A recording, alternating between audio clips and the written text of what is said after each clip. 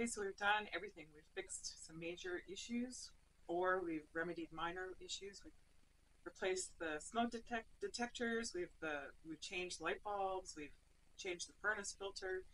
Our house is ready to go. We washed all the floors, walls. Everything looks nice. It's spruced up, and everything looks good.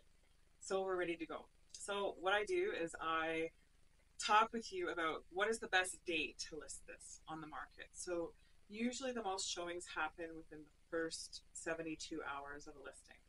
So, and if you think about people who are buying your home, are they busy working professionals or families that maybe have a stay-at-home mom, like that can view homes during the day? Like, what time of day are people looking at your house?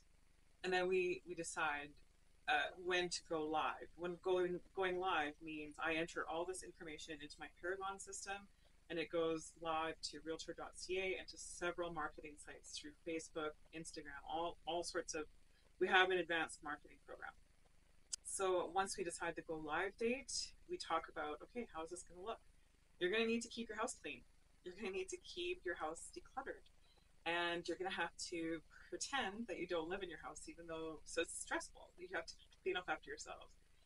You also need to do extra things like make it feel like someone like home. So bake bread, light some candles, spray some air freshener, so that when people walk into your home, they feel, oh my gosh, this is amazing. I love it here, because we want to create that emotion as soon as people walk in to your door.